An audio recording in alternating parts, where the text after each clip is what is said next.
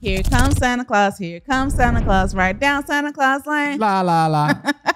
Can y'all tell I love her singing? Listen, we would say it's the Eagle Talk Holiday Edition, but it's not. It just happens to be that we're recording this during the holiday. We are. We're in the last month of the year, y'all. I hope y'all time blocked and that everything we've been saying for the last couple of episodes, because it's showtime. It's go time. But y'all, welcome to Eagle Talk with Team Lewis, episode number 86. Yeah. Listen, we are trucking along to 100. We are. What are we gonna do when we get to 100? Party, man. Party. It's a party. It's a party. It's a party. Hey.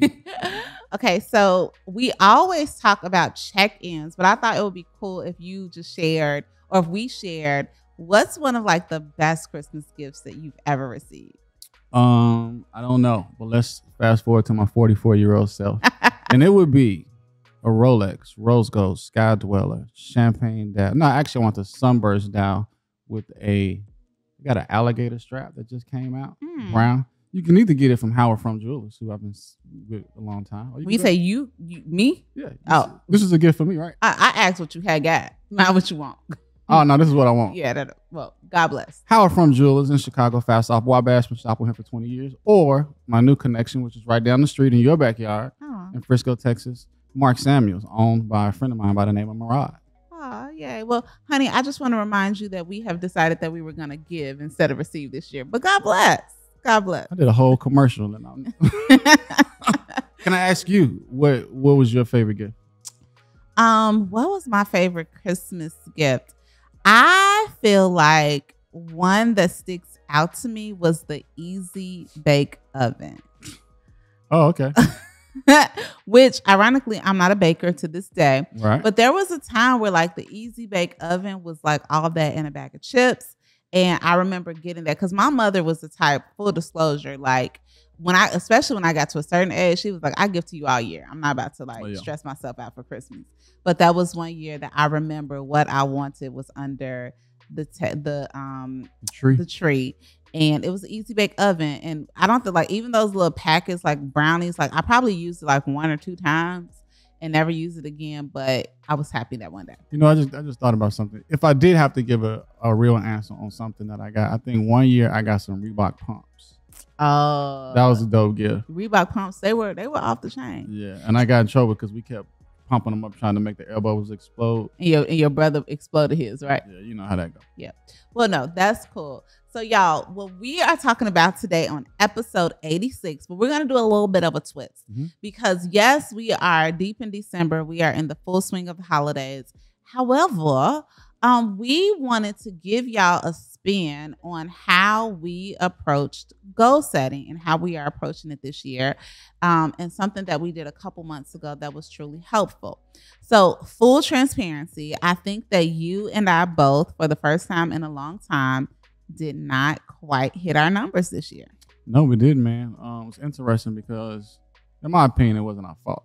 In my opinion. I mean, I'm just saying. I mean, we can't control the interest rates. So rates changed. I think there were 4 rate hikes so far this year, probably 5 by the time you guys are listening to this. And that just shifted some stuff in my business for sure, because I was buying, renovating, putting a tenant in there and just refinancing out of it. But on my refinance, my interest rates went from like 4.5% to like 7.5%, 8%. Which changed. Yeah, that strategy just didn't make sense. Yeah. I got lucky on the Dallas house, which I made an Airbnb, and that's cash flowing great. But I in the third quarter, I just decided really to stop personally buying. I think I bought 1 or 2 that we kept. But I stopped buying as heavy and just started wholesaling them out to my investors. Yeah. So for you, when we say didn't hit your numbers, you had a number that you wanted to reach in terms of income producing rental properties. Yep. Key term being income producing, right? And since the market just showed a little bit more volatility on the investment side, at one point everything was so it was such a bidding war, and it just didn't make sense then when the interest rates got higher to continue to buy at that number. Yeah, and that's fine. I mean, you just gotta. We've been here before, right? So I mean, absolutely. The market is not crashing; people are still buying.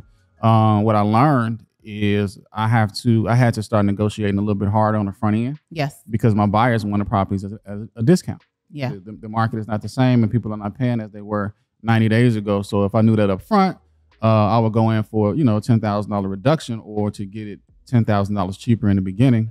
So when I did sell it, it still makes sense for my end buyer. Right. And I think that overall too, we both are in real estate. It's about educating our clients, but also a lot like this is a time where folks are being a little bit more conservative, even though this market is completely different, like from 2008.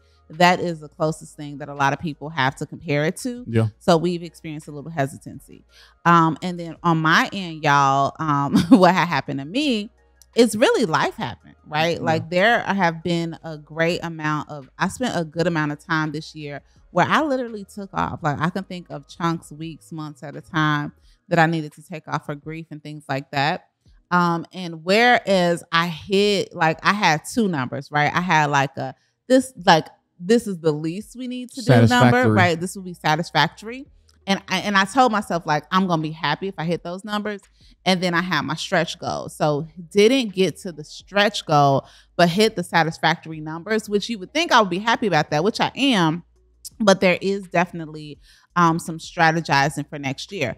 But let us tell you what we did, because everything isn't about numbers, right? Right. So a couple months ago, we shared with you, Corey and I decided that we were going to take a trip, and we do a dream retreat every year, but we approached it a different way. Do you want to tell people like what our dream retreat looks like? Yeah. And then we'll talk about how we changed it this year. Well, normally it's in between Christmas and New Year's Eve. Yeah. Well, we would just go somewhere, get a room, go to dinner, and come back and literally take about 4 or 5, 6 hours and just plan what we want the next year to look like. Sticky notes are all over the place. We're writing in different color markers, kind of brainstorming, scratching stuff out, adding stuff. It's pretty cool, actually, when you think about it. But again, we noticed a shift in the summer. Yeah. So third quarter, it was you, not me, that decided to let's do it earlier, and not wait till the end, because A, we had so much stuff going on. And B, it just made sense. Yes. It wasn't the end of the year would not give us enough time to figure out what we wanted 2023 to look like. Yeah. And while our dream retreat has been good for us previously, it needed to evolve. It was time for it to evolve. And, it was like a fast and furious fun night. Like we normally would go on a date, eat, go back to a hotel, do the whole thing, hang out some more, and then come back home and do vision boards. But this time it was the challenge with doing it that way is on December 30th, the year was over. Yeah. Right? The year was over, and there wasn't much room to course correct if we needed to course correct anything for the current year. So this time we decided to go away for 2 nights. And we went to Broken Bow. We went to, and for those of you who aren't familiar, Broken Bow is kind of like a camp. I don't know if we would say camp, but kind of like cabins, and it's in Oklahoma. It wasn't just your regular old hotel, right? But it definitely, like, we got a chance to be in nature, and it was completely different from our environment. So, and because we were there an extended amount of time, instead of just like a 4-hour window, we had about 48 hours. We got to really take our time with the process. Yeah, I think actually I'm really glad we did it that way. When I say that way, I'm saying that location. Yeah. Because it's, we could have went downtown Dallas, right? Yeah. But where we chose was somewhere where we can actually get out and hear water. Get out and walk on the trails. Be able to think. Yeah, be able to sit on the what is the back of the patio area, right? And really just talk, turn on some music, turn off some music, be able to, I guess, just be one with nature, if you want to put it that way. And then we had an open space on the first floor, to where you were able to kind of sit on the floor. You had plenty of space. We had these big poster things that you put on the walls, and we normally do that, but they're normally small, sticky notes.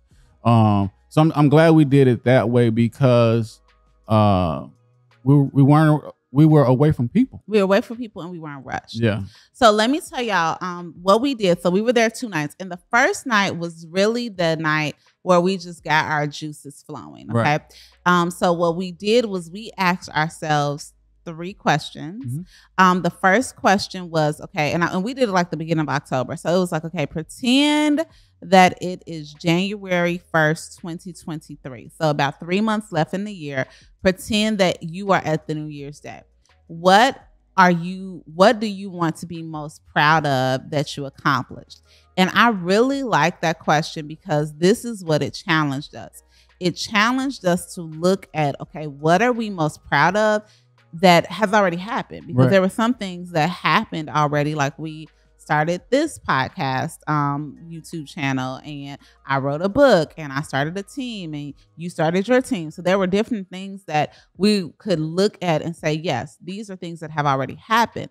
But then the light bulb went off like, okay, but we still have 3 months left of the year. Right. So if we are speaking as if we are on January 1st, what do we want to write down that we want to be proud of that may not have happened yet? Yeah, and then also what do we have that we can still accomplish? Yep.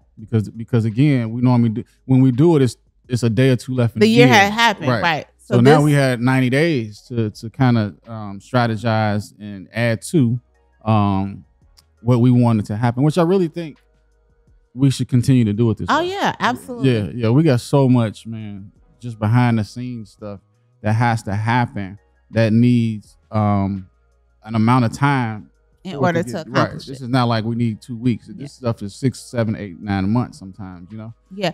So we're going to encourage y'all to ask yourself that question, because asking ourselves that question without it being like at the culmination part of the year was so helpful, right? And what we did though is we looked and said, okay, so I have these 3 things that I put on the list that haven't happened yet. So now what habits, like what does my life need to look like in order for that to happen? Yeah. Okay. So we sped it up and we said, okay, if it's January 2024, January 1st, 2024, what are you most proud of? And then we asked ourselves this game changer question. Do you remember it? Yeah, that was, what do you regret in 2023? Yeah. Yeah. And what we realized is that we did not want to be at January 1st, 2023 with any regrets. 24. Or 2023 or 2024 with any regrets. And there was time now in order to change that. So then we wrote down like, okay, well, what do we want to change for this year? Yeah. I'm trying to think of some takeaways, like huge takeaways that we got outside of the regrets, because I think the regret is something that the way I would think about it or continue to think about it is something that's in the back of your mind that every day makes you do what needs to get done. Yes. So there's no regret, right? Yeah. And I was talking about this to my team not too long ago where, for most people, I'm not going to say all, but for most people, whatever, they have the same resolutions every year. You know what I'm saying? I'm going to get in the gym. I'm going to start a business. I'm going to start singing. I'm going to make better friends. I'm going to, but somewhere along the way, we have these big hopes about what we're going to do. But because we're not changing our habits, you end up with the same regret. So asking ourselves because I don't think most people say, what do you regret until like you're at the end of something, right? So being able to see that I'm not at the end of it, but if I don't change anything now, this will be a regret. It gave us some capacity to think about it differently and what we want to change. And I know for us, one thing that came out of it, we were like, you know what? We don't want to regret not initiating a prayer life together. Yeah. I'm sitting there thinking too, something that I don't think we really talked about, but I do want us to like pick one thing a month and maybe put on the bathroom mirror or something like that. Just a big goal, whatever that goal is, right? Just so we can see it every day, but it's a common goal. Oh, okay. Because I was gonna say I kind of do that. Well, but in my journal, not together. But you're saying that it would be here go a word that we talked about lately. It's something that we could do together, but it's also something that we can hold each other accountable for if we're looking at it every day. Yeah. But I think it should change monthly. So it's kind of like the theme of the month, right? Okay. To make sure that happens. So intentionality, man, is what I'm really learning, which is how intentional are you focusing on X? Yeah. Right. And if it's not in front of you, and we talking about accountability partner, maybe that's something that we can be accountable for for each other every single day because A, we share the same bathroom, but B, we're looking at it and focusing on it every day. Yeah. No, I like that. The only thing that I would add though is we get to change it once we master it. Okay. You know what I'm saying? So like if we haven't mastered or perfected the thing, and not to say that we're gonna do it perfectly, but you know what I'm saying? If it stays up until it becomes a habit. Yeah, that's fine. Yeah. Okay. So y'all even see like this way we're talking right now, right? This is the way it looks when we're talking through what we want to do. And one thing that we want to say is that so this is where our quote unquote goal setting mindset, this is how it began this year, because we wanted to think about, okay, what has gone well? What are we really proud of? Because at the end of the year, when you look up and you haven't hit your numbers, you might be like, oh man, I'm trash, right? Mm-hmm. But when you really take the time to say, okay, but honestly, like I'm very proud. I feel very great about the family time we spent this year. I feel very good about the relationships we're building. I feel very good about, we had successful Eagle Talk Live, the speed networking event. We've hired our friends to come alongside us. So I feel very proud about a lot of things. And at the end of the day, there is definitely ebb and flow in growth and in entrepreneurship. But we have to have that time to be reflective in order to figure out how to move forward. Yeah, I'm going to give a small piece of advice to those that are doing 2023 vision boards. Because I was in the media room last night and I was just looking at mine and thinking about what I want the next year to look like. Yeah. Is start thinking about it now first and don't make it easy. Because I was looking at it and it should feel a little bit out of reach. Yeah, a little uncomfortable. And, you got to put in some work and some time, because I was looking at mine from last year. I was rushed, so I wasn't really ready. I didn't have a deep thought on what I wanted it to look like. When I was looking at it last night, I was like, by mid-year, I had got most of this stuff already out the way. Yeah. And that to me means it was just too tangible. It was too tangible. Yeah. And I love that you're saying that, which kind of segues into an event, an opportunity that we have for our Eagle Talk family, is because I think that a lot of times people, this year, this is going to be the year that I'm a millionaire. Okay. But you still working at Taco Bell, right. You know what I'm saying? Or this is going to be the year that I'm getting healthy, but we haven't researched a recipe to start eating clean. Right. So the part is like really thinking about it and having some intentionality and purpose behind it. And I know, and that a lot of people right now are just feeling really pressed and overwhelmed at the impending recession, which, side note, y'all, we've been in a recession. Yeah. And one thing that Corey and I were talking about, because a lot of our friends, and we've shown our friends how we quote unquote goal set or set intentions for ourselves. So we're going to actually have a masterclass where we're going to really break down our process and give you some tangible action steps so that you can not only have the best 2023 ever, but recession proof your life, right? Yeah. So that's going to happen on January 5th, 2023. You can check out eagletalkpodcast.com/masterclass to register for that. We only have a few seats left because we do want to limit the capacity, because we want to make sure that that we have a forum where we can have some dialogue and really go through what the process looks like, so that you're just not slapping other people's dreams that you got on a magazine on a vision board, and now you're feeling random when it's not happening. Yeah, the last thing that I can say on this subject, going from this year to next year, is don't be discouraged. Yeah. Don't be discouraged. And B is to be encouraged, right? Because encouraged. It's easy, man. It's easy to soak. Soak is the word, right? SOAK. SULK. SULK. Okay. Yeah. It's easy to soak, and I've noticed that when things are not going right on your timeline, then people soak. Oh, yeah. And we become overwhelmed, right? We get overwhelmed with, I tell realtors all the time on my podcast, Real Estate Bestie, if you are listening to what media says, they will make you think there ain't nobody buying a house, right? Because of interest rates. Even though we have had to switch up our strategy, do we not believe in real estate and not believe in investing? No, we absolutely do, right? We bought our house that we currently live in at 7% interest rate. Yeah. And we so happy we did, because we have doubled our equity, in a short amount of time. So really protecting, it's one thing to protect your mindset, but it's another thing to feed yourself with information and tools and strategy to get you to the next level. And quite honestly, y'all, when you really listen to a lot of thought leaders, a lot of business leaders, they are, we don't want to see people suffer, but they are excited about the opportunities that these economic times will provide those who continue to dig. Yeah. So pretty much what she's saying is don't be scared of the power to pivot, right? The power of pivot. Yeah. In these times. And again, I can go on and on about this, but I made another recent switch in my business, which was, okay, cool. I'm not buying a lot of stuff to hold for myself right now. I can focus a little bit more on consulting. Yeah. So I'm sitting people down. I got 4 or 5 hours a week blocked off to talk to different individuals. And that's just a piece of the business that I wasn't working 6 months ago because I was so busy buying properties. And let's say this too. If they wanted to get in contact with you for consulting, you want them to hit Eagle Talk page? Hit Eagle Talk. Yeah, let it go through Kim because I don't want to hello at eagletalkpodcast.com. Yeah, and I'm open, guys. I'm only doing about 4 or 5 people a week, but I will tell you this. You give me an hour or 2 of your time. By the time you're done with me, you're going to have all the tools you need to go out here and have start a successful real estate career. Yeah, sure. And help minimize the mistakes. Yeah.